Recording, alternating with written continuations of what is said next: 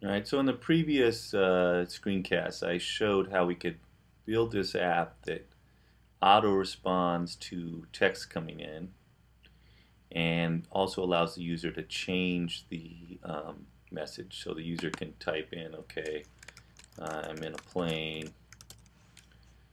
uh, submit it, and the message will change. So now if someone texted this phone, it would send back, I'm in a plane. Okay, so we've got that. Now I want to add, kind of, some bells and whistles, but let's add um, some code so that it will actually speak out the text that comes in. So let's say you are driving your car and you don't want to pick up your phone to respond to text. Well, you can auto respond, and you can also have the text spoken out loud. It's actually pretty easy to do because App Inventor provides some very high level components. In fact, one component is the text to speech component. I think it's in other stuff. Okay, and in other stuff, here's text to speech. Once again, it's a non-visible component, so there's where it appears. There's a lot of technology in this component, but it's real easy to use.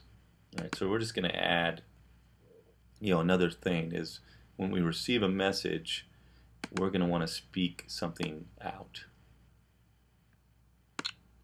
Okay, and the message we're going to speak, and let's just start it real simple, is received a text.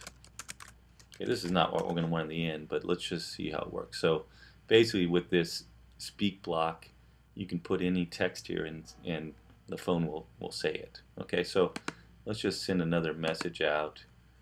How are you? Let's send that text out. Received the text. Yeah, so you heard the voice, it just said received a text, and that was this app basically speaking out in response to receiving the text. Alright, so now let's make it a little more interesting. What you really want is to hear what that text was. So you don't have to pick up the phone, but it'll tell you what the message was.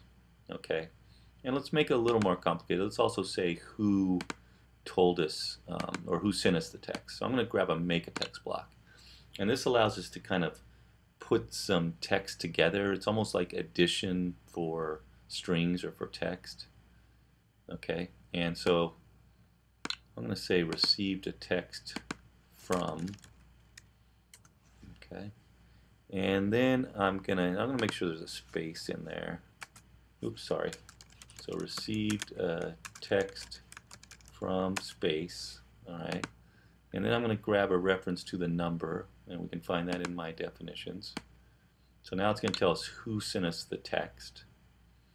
Okay, and then I'm going to say message is. I'll put a space first because we don't want those things to get connected in another space. So message is, and then finally what we really want is this message text.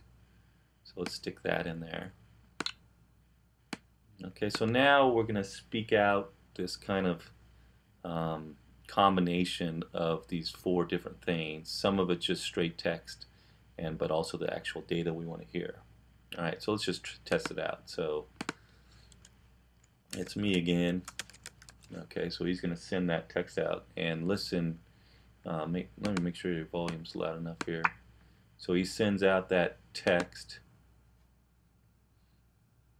Received the text from 5,554 messages me again.